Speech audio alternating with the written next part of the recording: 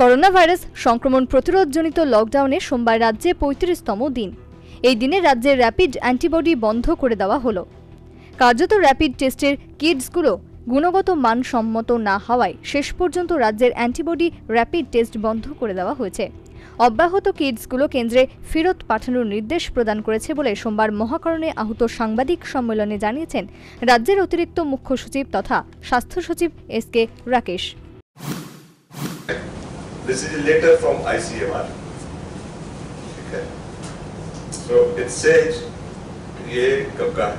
आज का है 27 अप्रैल का है अभी।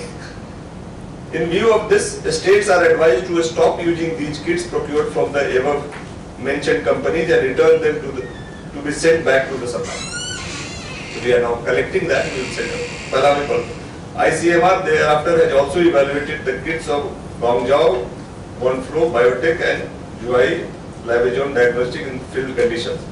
The results have shown wide variation in their sensitivity despite early promise of good performance for surveillance purposes. All are Chinese companies? Right now what we have got in China. 2 companies. So now we will be collecting from the field and sending them back.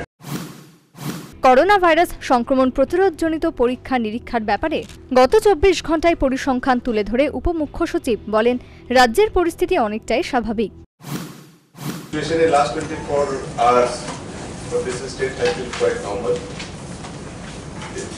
Yesterday we have conducted 247 tests which have all been found negative. So as of now we have already conducted 4,451 tests, and except the 2 positive cases, you know, everything is negative. So the tests that we are conducting as of now is one of the highest in India. The all India average has been till yesterday 422 cases per million, and today it was 470 cases per million in India. Against that, till yesterday we have about 1,051 cases per million. সাংবাদিকদের প্রশ্নের জবাবে SK Rakesh বলেন, বহির্রাজ্যে যে সমস্ত পড়ুয়ারা আটকে পড়েছেন তাদের রাজ্যে ফিরিয়ে আনার ব্যবস্থা করা হচ্ছে।